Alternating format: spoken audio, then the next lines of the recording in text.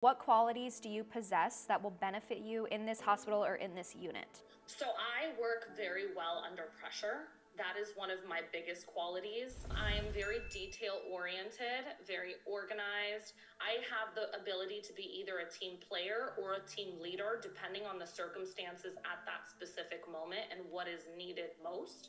I'm a patient advocate. I have good communication skills. I would pick maybe 3. The one you said that actually stands out to me is when you said that you can be a team player, team leader. I said something similar in mine. I said that I can be mentored or mentorable. It's a really good quality to be both. What about your weaknesses? My biggest weakness is the fact that I can be really hard on myself. I put in 110% in everything that I do. Yeah. And so set the bar so high for myself, and I think that's something I do need to work on.